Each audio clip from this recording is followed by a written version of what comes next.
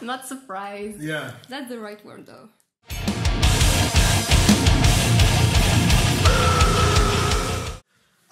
It's a collection of work that we've been working on for quite some time now, and the album is produced by Josh Wilbur. So he's done Lamb of God albums, Trivium, Gojira, and so he's a really sick metal producer. So when we got in the studio with him, we knew that we wanted to make a heavy record, and we wanted to kind of like have him kind of like coach us in the right directions and to kind of like challenge us in ways that I think you can really hear where My Cement is in 2019 with the collection of music that we have. So yeah, it's exciting. We just dropped the title track, and lyrically that song has a lot to do with being above what holds you down. And a lot of our songs always have that kind of like find self-power or overcome obstacles, because that's something that we as like humanity and just people in general, us as musicians, we comment on it with our music, but everybody else kind of lives it in a way that we choose to identify it with our music. So I think Earth and Sky as a whole kind of has a really awesome collection of music that kind of like goes through all that, I guess.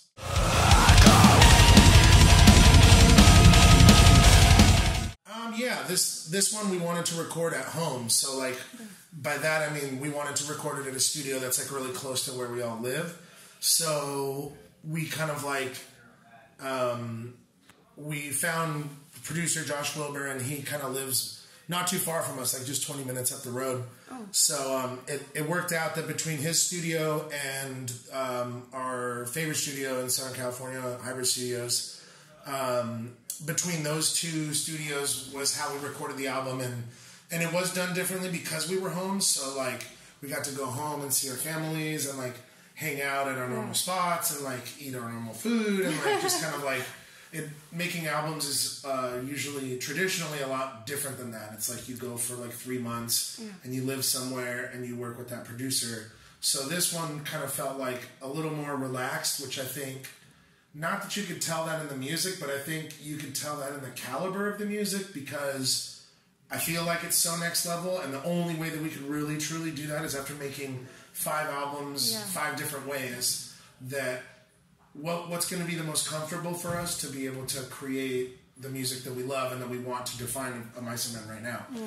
So in a lot of ways it was different, and it was spread out over the course of like 6 or 9 months or something like that, where we would record in chunks of time, like 3 or 4 weeks at a time. And I think in that way too, we were able to reflect on the music a lot. And I guess like songs got cut from the album that we were like, these are going on. And after each like chunk of time, we'd reflect on said chunk of body of work, and we'd be like, this doesn't really fit with the vibe of everything, because we wanted to make an entire like, we wanted the whole album to feel like a cohesive unit of sound, and we wanted it to be really heavy, and we wanted it to be real aggressive. So some of the songs that we wrote we didn't really necessarily worked too well for the general sound of the album. So it was a cool process, because we've never really gotten to do that. Usually we record everything, and then that's that, and then that goes on the album. And so it was cool. We had a lot of time to think about it.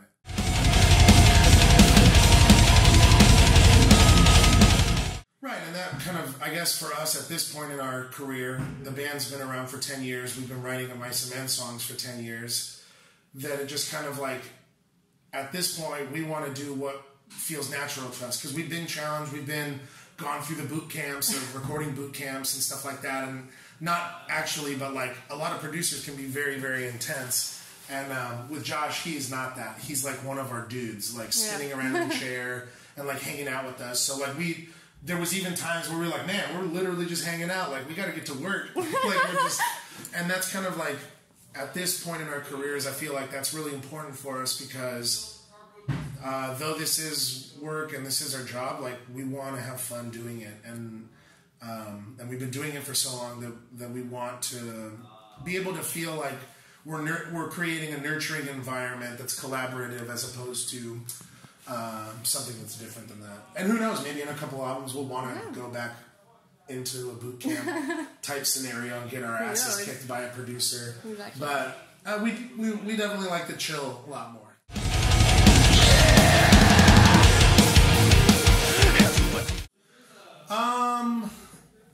Well, I guess each song we want to make a statement, I guess, and when we release it. And in the traditional sense of releasing music, when you're on a record label, you kind of have, it goes one single, and then maybe the album comes out, or another single, or, you know, like, traditionally they come out and they're called singles. So we kind of, like, wanted to make statements with each time we're going to release a song. We wanted to be like, for How to Survive, we were playing some festivals coming up, and we wanted another Circle Pit song. You know what I mean? And so we're like, well, we're going to want to be playing this live and showing people, like, this is what my Cement sound is on our new album, and wait till you hear the next one, wait till you hear the next one, wait till you hear the next one. So then we definitely do think about it, and kind of like how we want to showcase the album and set it up.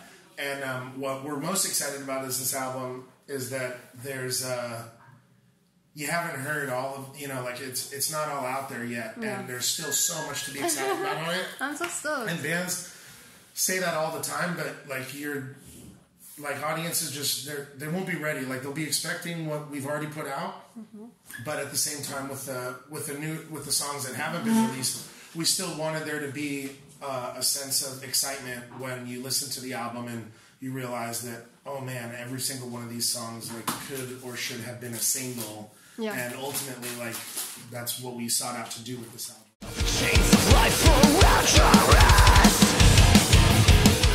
I mean, I was actually just on the bus listening to it right now with Aaron and Ron. We were talking about it a lot, and I think a song that really stands out to me that I think is just massive sounding and it was really fun to play is Pieces. All right. And that one's I don't know, it reminds me of kind of like a traditional of my Cement, but on a more like grandiose level or something. I don't know, it's kind of weird and it's hard to talk about without giving too much away. But there's still so many like the album, I keep calling it, the album is a treasure chest. Right. And when you buy the physical unit and you get the actual thing, you open it up and there's, like, your mind's going to be blown. Not to mention you're going to be listening to the album, you're going to be reading through the lyrics, you're going to be looking at everything that's in there, and it's all going to kind of make sense, and you're going to kind of draw your own, not draw your own picture, but like you're going to see kind of how it all ties together, and it's going to be really cool. So I think expect the unexpected with the album, and like if you like what's already happening, then you're gonna love the album. I do. Cool. You know I do. Hell yeah.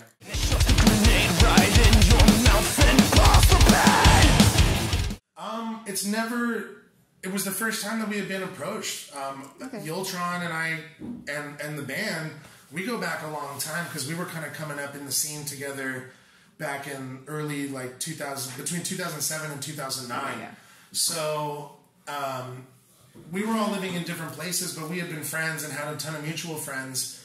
And he actually hit me up on Instagram and was like, hey, I'm working with this other DJ Keizo. We do a lot of music together, and we're putting together an album with a bunch of our favorite bands from, you know, the kind of metalcore genre and stuff that we loved growing up. And I was like, hands down, yes. Yeah, absolutely. We got to do it because it's so cool as a musician to be able to collaborate with other musicians and kind of like, we loved it because that's a heavy style of music. Like there's undeniable heaviness to the, I guess it wouldn't necessarily, it's not called dubstep, but much like any subgenre, you know, it's electronic dance music. And there's a lot of heaviness to that. And so we were like, man, it'd be so cool to kind of like inject some of my Cement into that and kind of see what we get. And it's a standalone, well, it's a song on Keizo's album. But just kind of getting the opportunity to do that, we would definitely, you know, do it again. And any kind of collaboration for us is super fun. It's kind of hard, I guess, in rock, or it's a little more taboo than it would be in like hip-hop or EDM, because having so many different record labels involved and traditional records as opposed to actual singles that stand alone, it can get a little dicey, and that's kind of, I think, what turns a lot of people off on it.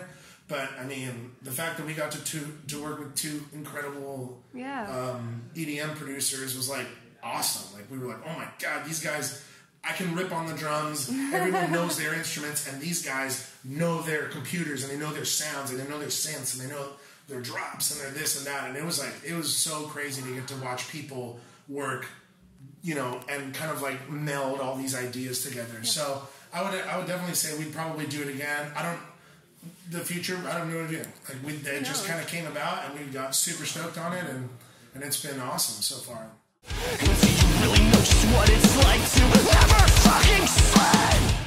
It's gonna be sick. We've been friends with the For the Fallen Dreams guys for a really long time. They're a Rise, like one of the original Rise bands. Not original, but I guess for what we think of like a metalcore. When we were coming up, they had albums and they had already been doing it before of Mice and Men. So we had kind of always listened to their albums and felt like we connected with that sound a lot. And so for us to be touring together at this point in both of our careers, it's going to be so much fun. And we love those dudes. They've always come out to our shows to come and say hi, and they're always wanting to hang out and keep that connection there, which is awesome, because in this music industry, and after as long as a band like us has been around, you know, like we've seen friends kind of come and go and stray and kind of go wherever, but getting to tour with them is going to be so sick. 1,000 Below, they're like on fire right now, touring with everybody. We're like, we need a piece of those guys. Like, we love their music. We hear that they're really cool dudes. We want to introduce our fans, if they don't know who they are yet. We want to show them who they are. And then Bloodbather is disgustingly heavy. And I cannot wait to watch them every night, because I've already looked up YouTube videos, and it's crazy. And they're like, they're gonna set the night off like a bomb. Seriously, like they're so heavy, and it's a really solid heavy lineup, and we're excited to get to do that and get back into, like, to us it kind of feels like a sense of like the OG Rise, like metalcore bands, like kind of doing something together that's gonna be really sick for our fans and for all of their fans to kind of see how it is in clubs and to kind of like sweat and get all friggin' crazy with us. And like, that's where we all kind of got bit by the bug to want to do this. And for us to be able to bring that with not only our style of metal or metalcore or what have you, everybody else's too. And as these newer bands, 1,000 Below and Bloodbather, but then you have like the two like older bands like us, like it's going to be exciting, and I can't wait for it. What it's like to remind yourself that we're doing this tour now, and I mean the tour's been going great, and this was by doctor's orders for us to continue touring initially. And I mean, after like the first few shows, you know, we realized like, wow, this is something really special. We've been watching tons of, because a lot of these festivals are like live streamed and stuff, so we get to review the tapes, and we're just like, oh my God, this is a Mice and Men in 2019. Yeah. This is where Mice and Men is 10 years into their career. This is the statement that we're making, and so far it's been so good.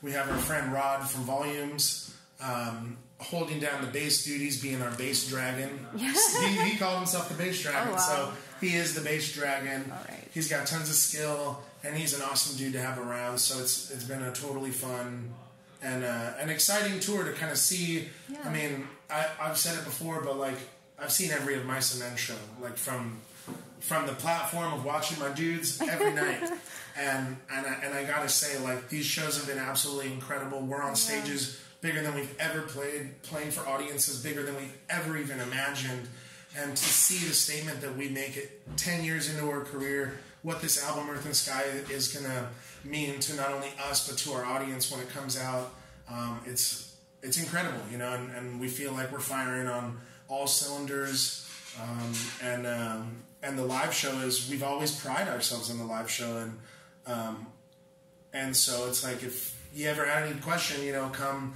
experience the live show, because that's really to us, that's what it's all about. It's about that. This is about community. It's about all of us, not just like we'll sit in a room this size and write an album and then make the album in a room this size, and never expect for it to do anything like move 75,000 people at Wacken.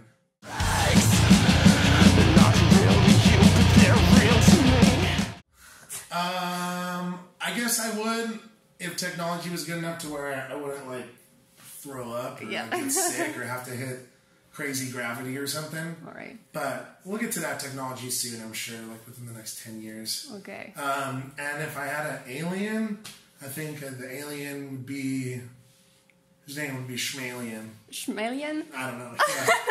All right, okay.